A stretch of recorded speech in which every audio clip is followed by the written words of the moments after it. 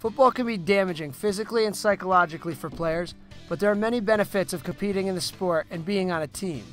The sport can be a great teacher of life skills and lead to a promising future.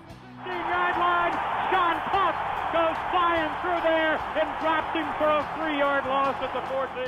The mettle that they learn and the mental toughness that they acquire in their training, in their sport, almost always suits them well after the fact. Matt Mock was the starting quarterback at LSU when they won the national championship in 2003. Matt is now a dentist in Aurora, Colorado.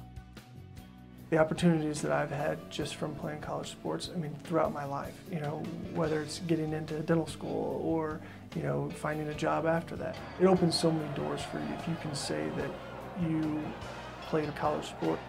If you're in a program and you're labeled a football player, I think when you graduate, there's an awful lot of doors that open to you.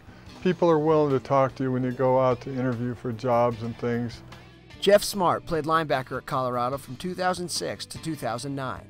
Jeff returned to his former team to work as a graduate assistant and appreciates the values he has acquired from his time playing football. I was never late for anything. Like, you're always, wherever you got to be, early. You're always working hard, constantly moving, pushing yourself. I haven't seen anybody just kind of wane into oblivion and have a really hard time with their life.